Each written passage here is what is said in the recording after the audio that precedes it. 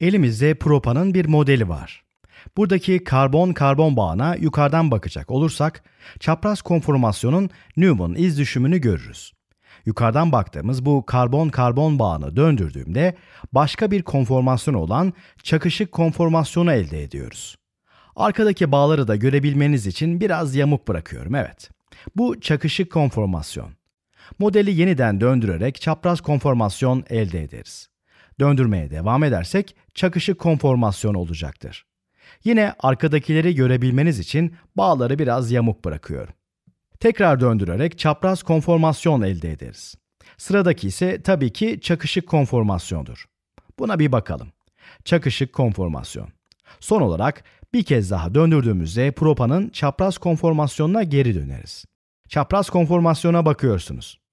Karşımızda videoda gördüğümüz konformasyonların enerji grafiği var. Bunu izlemeden önce ETA'nın konformasyon analizi videosunu izlemenizi tavsiye ederim.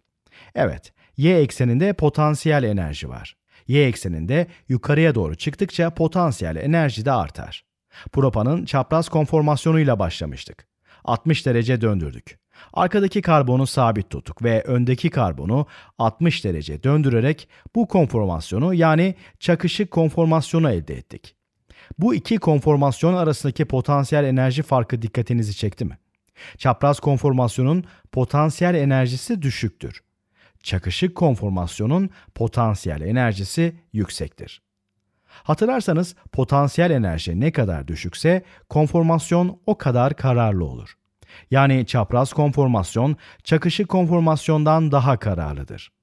Çapraz konformasyondan çakışık konformasyona geçmek enerji gerektirir. Önceki videoda kaya örneğini kullanmıştık. Bir tepenin dibindeki kayayı yukarıya doğru ittirmeye çalıştığınızda enerji harcamanız gerekir. Tepedeki kaya daha az kararlıdır.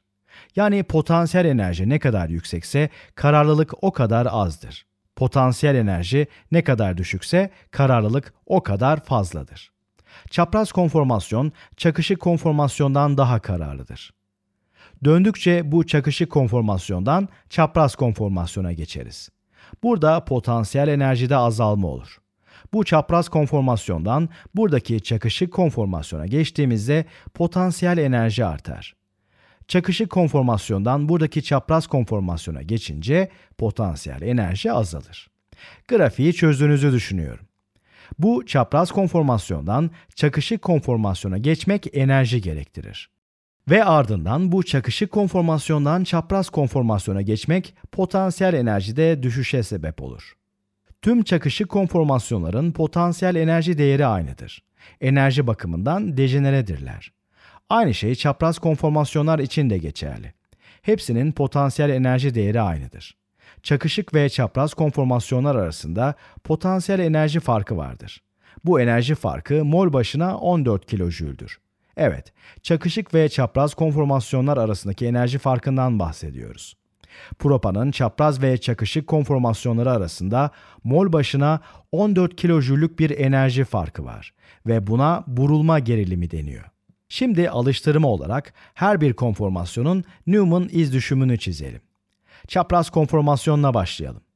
Burada nokta ile temsil ettiğimiz karbonla başlayalım. İşte noktalarımız. Bu karbona neler bağlı? Yukarıda CH3 yani metil grubu var. O halde düz bir çizgi çizelim ve CH3'ü yazalım. Sağa doğru ve sola doğru giden bir hidrojen var. Burada sağa doğru giden hidrojenimiz, burada ise sola doğru giden hidrojenimizi çizdik. Bu karbonun arkasında bir karbon daha olduğunu biliyoruz ama onu göremiyoruz. Çünkü öndeki karbon arkadakini örtüyor. Fakat hidrojenlerin arkadaki karbona bağlı olduğunu biliyoruz. Newman iz düşümü çizerken arkadaki karbonu daire ile temsil ediyoruz. Ardından sağa doğru giden hidrojeni çizelim. İşte bu hidrojen. Sonra da sola doğru giden hidrojeni çizelim. O da bu. Doğrudan aşağı inen hidrojeni de çizelim. O da burada. Böylelikle propanın çapraz formasyonunu çizdik. Şimdi de çakışık konformasyonun Newman iz düşümünü çizelim. Bu biraz daha zor. Yine buradaki karbonla başlayalım. Bu öndeki karbonu nokta ile gösteriyoruz. Ardından sağa doğru giden bir CH3 metil grubu var. Bunu da çizelim. Aşağı doğru inen bir hidrojen var. Bunu dümdüz aşağı çizmek yerine biraz sola doğru çizeceğim. Burada fotoğrafta yaptığım gibi. Böylece arkadaki bağları görmemiz kolaylaşacak. Biraz sola doğru giden aşağıdaki hidrojeni yazdık. Bu yöne doğru giden bir hidrojen daha var. Bu hidrojeni de çizelim. Şimdi ise arkadaki karbonu düşünelim. Onu göremiyoruz çünkü öndeki karbon tarafından engellenmiş durumda. Fakat arkadaki karbonun kendisine bağlı 3 hidrojeni olduğunu biliyoruz. Bu ve bu. Tabii bunları biraz zor görebiliyoruz. Bunları Newman iz düşümüne ekleyelim. Arkadaki karbonu daireyle gösteriyoruz.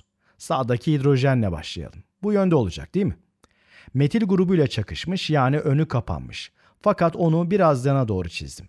Yani orada olduğunu görmek artık kolay. Şimdi bu hidrojeni yapalım. Aşağı doğru dümdüz iniyor. Bunu da çizelim. Son olarak buradaki hidrojen var. Buradaki hidrojeni de şu şekilde çizebiliriz. Şimdi önümüzde hem çapraz hem de çakışık konformasyonların Newman iz düşümü var. Şimdi mol başına 14 kilojüle burulma gerilimine geri dönelim.